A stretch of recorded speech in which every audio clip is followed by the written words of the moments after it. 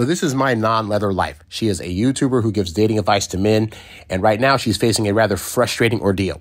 So she's alleging that another YouTuber, who shall remain unnamed for now due to legal reasons, has been shamelessly plagiarizing her content. According to My Non-Leather Life, this other YouTuber with nearly 500,000 subscribers has recently been copying her videos almost word for word and topic for topic without giving credit and passing off the work as her own. Now, someone in her comment section mentioned the name of said person, so I went to investigate.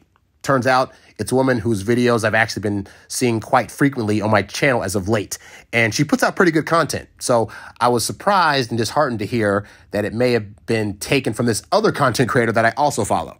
But hey, before we assume anything, let's compare two of their videos side by side and see if My Non-Leather Life's claims hold weight. We're going to compare a video that she posted 2 years ago on March 3rd, 2021, titled 10 Secret Things Girls Deeply Crave in the Bedroom But Will Never Tell You, with this other YouTuber's video released on February 9th, 2024, titled 9 Things Women Crave in the Bedroom But Are Too Afraid to Tell You.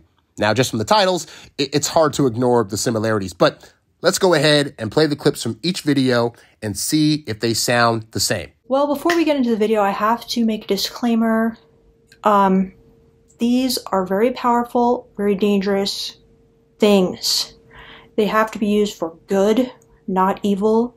You guys have to respect people's boundaries. So these things that I'm about to share with you must be taken very seriously and used for good. Try your best to communicate and discuss what somebody is into before trying any of these out, or else you may be very shocked by the consequences.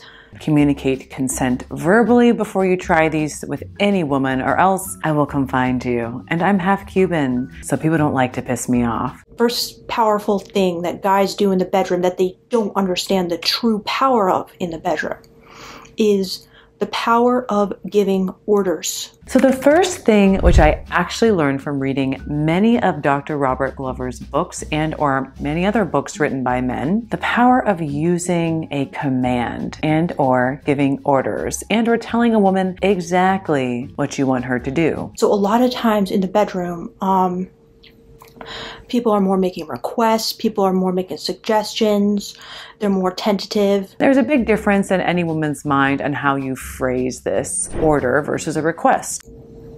They do everything but a true order. A true get on the bed, period.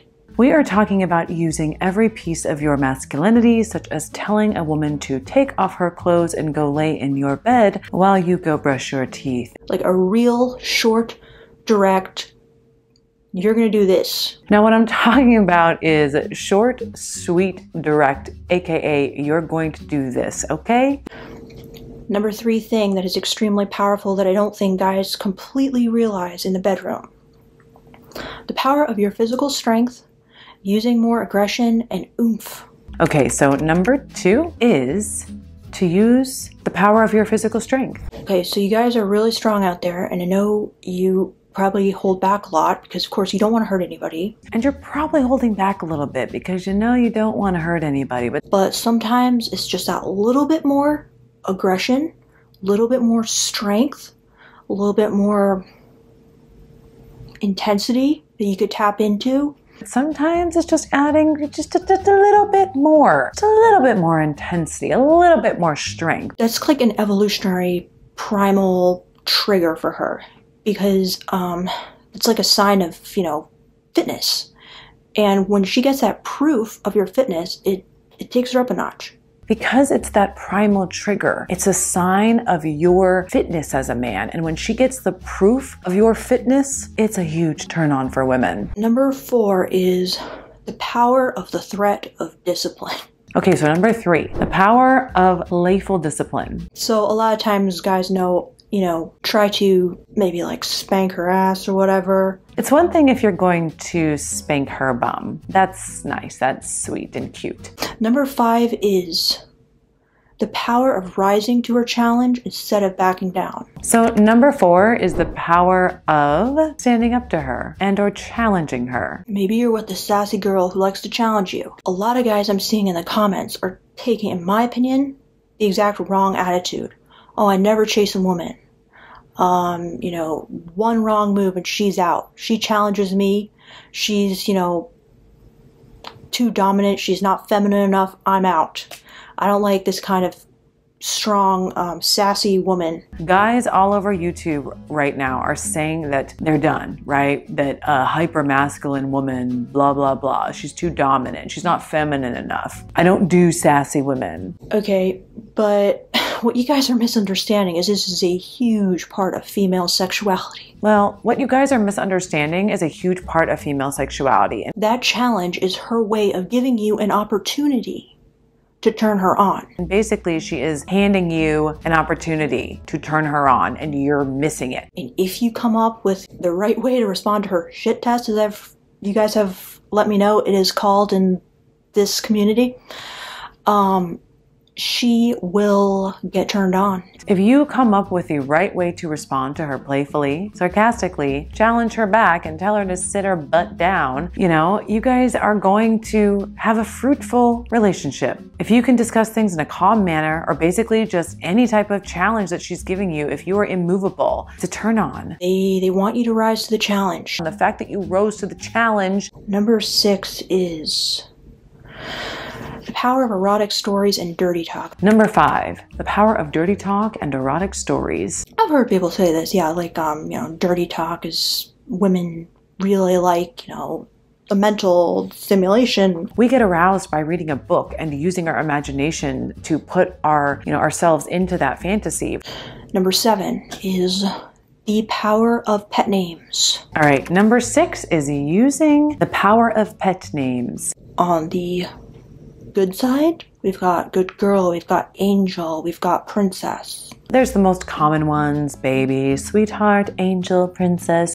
And on the bad side, we've got, you know, bad girl, bitch, slut, whore, and other things like this. And then we have things like good girl and bad girl, you naughty little thing. Number 8 power that I don't think guys realize the true power of is the power of handling things and taking care of it. Okay, number 7. Now, this is a turn on that can translate into the bedroom, but it is the power of just taking care of things. The power of I got this, which is like this viral article that went around and every girl was sharing it. It's like, oh, the sexiest thing a man can say is, I got this. Saying to a woman, babe, I got this. The other day, I was in this horrible situation in an Airbnb, and my boyfriend, I was really struggling. My boyfriend just completely took over. He took matters into his own hands without asking me. He wrote them a letter defending me, and he negotiated so well that it was surprising to me even how much of a turn on it was. Or if there is something even more pressing and she is stressed the F out, when you take over and fix it or come up with solutions, maybe not to her problems, but that's a whole other video, it's a freaking turn on. Number 9 is the power of your lust for her body and you objectifying her body. Okay, so number 8 is the power of lusting after her, animalistic style. To feel objectified, to feel man's true lust and desire to objectify you is incredibly intense. To feel a man's true lust and desire to objectify you is incredibly intense. And I don't think guys even realize like what this feels like from a woman's perspective. And I don't think you guys realize what it feels like from a woman's perspective. I would go back to my ex-boyfriend who really gave me a lot of that like raw lust and kind of like that just male objectifying thing. He has the ability to kind of objectify us a little bit without us taking it personally and or having us feel unsafe. Number 10 that I think is extremely powerful is the power of deep empathy. All right, number 9 is the power of emotional connection. Where she releases everything due to you truly seeing, understanding her points. When you truly see a woman and you understand her point of view, understanding who she is deep down, giving her that deep healing empathy in the bedroom. When she is deeply giving you everything, right? When she is emotional, when she is vulnerable with you. And then, you know, the sex after that and the release after that is incredibly deep and powerful for a woman. It is incredibly powerful for your connection inside the bedroom and outside of the bedroom. So, what do you think, folks? Do you believe that my non-leather life's claims have any merit? Let us know your thoughts in the comments below. And by the way, this lady, she doesn't know me, never met her, nor did she ask me to do this video, okay? I'm just a big fan of her channel, and I think she has some really great sound advice. I have also been the victim before of people stealing my work, so I know how she feels and thought that this could help her. And hey, we're in the dating space, so, many of these dating talking points do get repeated after a while. But, like when I quote people on my channel, whether it's Corey Wayne or Doc Love or David D'Angelo or anybody that I followed to help me on my journey, if I quote any of their stuff, I always give credit. And all we're asking for is if you're doing that, allegedly you're doing that, giving credit is a better way to go than just taking it as your stuff and saying, yep, I came up with this. So anyway, guys, thanks for watching this video, and I'll catch you guys on the next one. I'm out. Peace. You's a bad boy, but you can't stop, won't stop. You a high-earning, high-value, high-class man. You a high-earning, high-value, high-class man. You a high-earning, high-value, high-class man. You a high-class man. You a high-class man. You a high-earning, high-value, high-class man. You a high